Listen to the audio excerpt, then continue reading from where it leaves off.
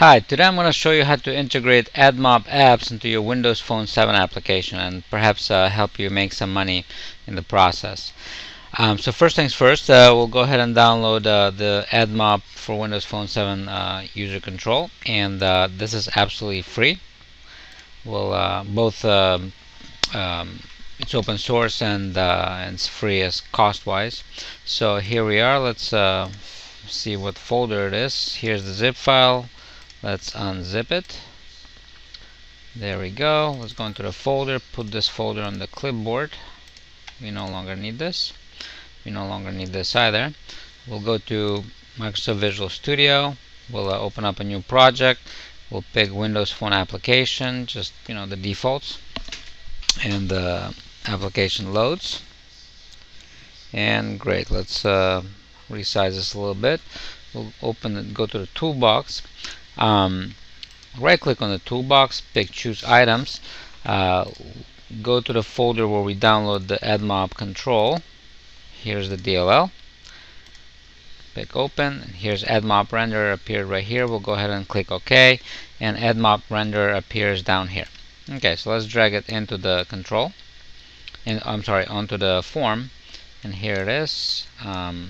Yeah, let's just go ahead and edit it manually here. So we'll just set all the margins to 0. There we go. Let's go to the end here. Let's set the width to 480 for now, so we can see it better. The height to say 55.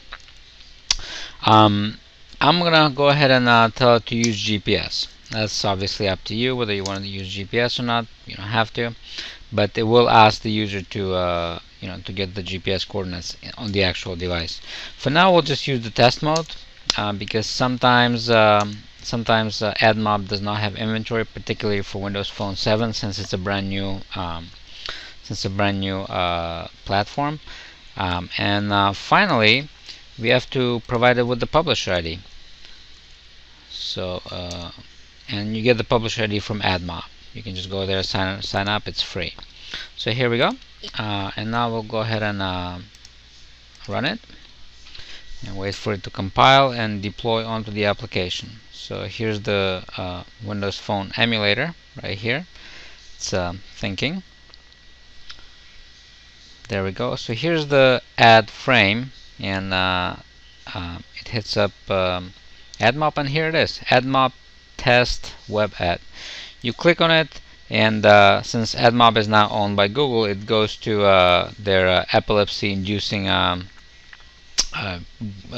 mobile Google application. I don't think it's the Google page that's epilepsy-inducing. It's the browser inside the emulator. So anyway, so here you go. That was a demonstration on how to hook up ads and perhaps start making some money.